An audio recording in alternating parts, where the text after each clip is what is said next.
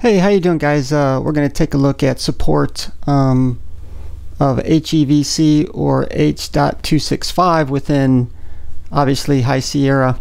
And here we got a small video clip, and simply by opening it up in QuickTime, right here you can actually export it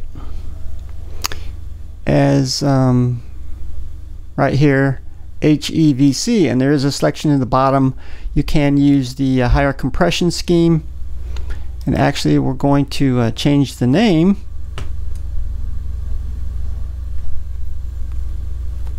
and let me see here, we're gonna name that number 2, and we're gonna save it as well.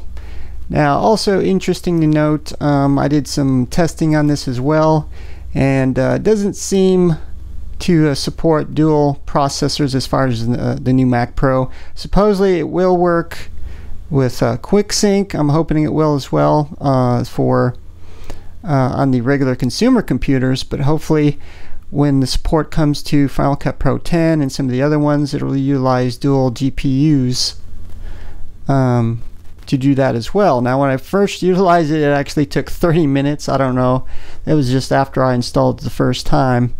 But now it seems to be working more than quite a bit faster, and we're going to go ahead and wait till that actually re-renders out, and then we're going to compare the two, the H.264 versus the H.265.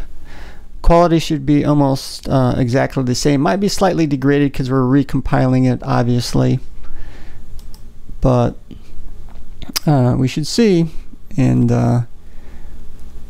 takes less than a minute. We're going to go ahead and not pause the video and just let it render out all the rest of the way, and should be just a couple more seconds. Just bear with me.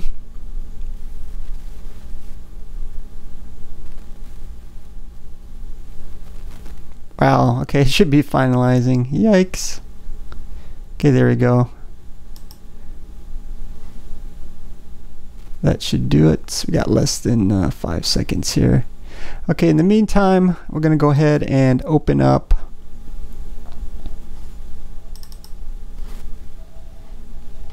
the source file and the original file. In fact, we'll just go ahead and minimize that. Okay, the original file, we're getting about 38.8 megabytes file size, which is almost 39 megabytes. Now we'll go ahead and take a look at the file size for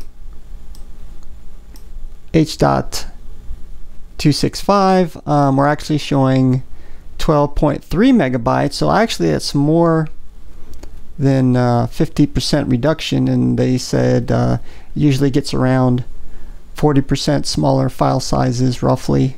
So actually that's really great.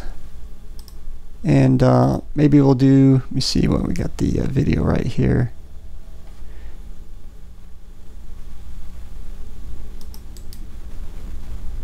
And that was the original. We're going to go ahead and open up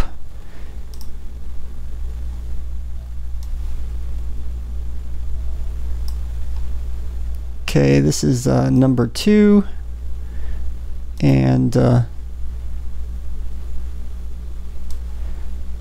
number 1. It's really hard to tell the difference per se, unless you're really into pixel peeping, I guess, to show the quality.